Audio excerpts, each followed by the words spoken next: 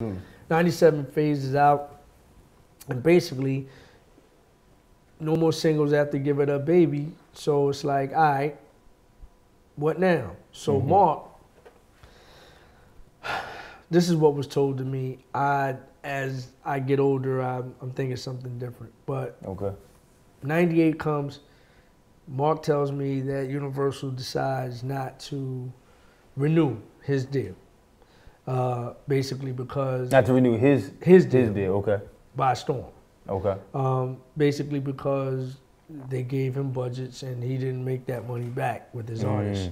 He signed not only me, but he has a couple other acts that were up under the label. Okay. So he tells me, yo, Universal dropping me, but they're not letting you go because you showed signs of potentially making some of that money back. So what they're gonna do is give you another budget to make another record, to make another album. Okay. But Mark leaves. So, and at first I'm thinking, okay, I'm getting another opportunity. This is at that time. But I have different thoughts later, even now. At that time, it's like, okay, they're giving me another budget. I can make another album, da-da-da-da. Cool, we good. So Mark goes and gets another deal with LaFace. Okay. You know what I'm saying? Yeah. He's good with L.A. Reid, you know what I mean? He becomes his understudy, so to speak. So he jumped right back into something. Jumped right, and he signed another act, blah, blah,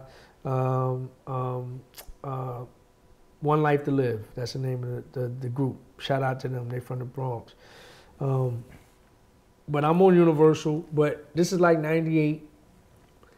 Going into 99, I got a budget to make an album. When we actually make an album, it's called Live from the 215. I got a young Kanye West on this album who produced two records. This is unreleased, and I'll explain why.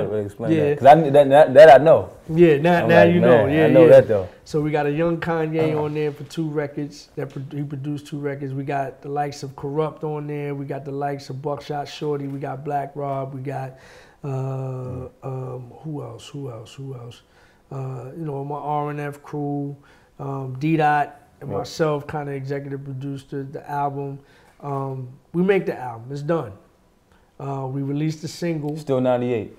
Still not 90. No. We released that 99. 99. We started releasing records from the album. We released a joint called Go Ahead. We white labeled it.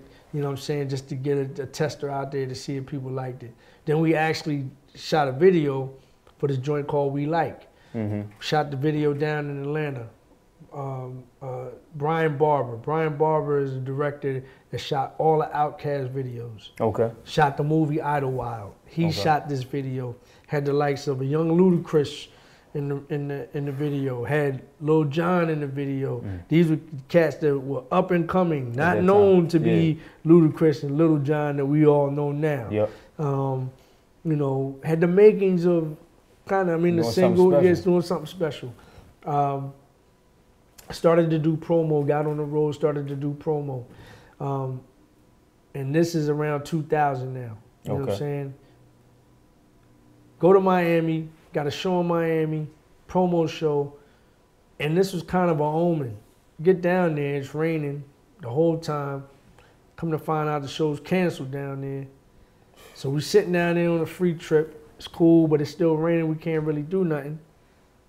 Then I come back, get a phone call when I hit the airport in New York, JFK. It's from Universal. Get that call and says, we hate to inform you that your services are no longer needed. You've been dropped from the label. And this was 2000? 2001.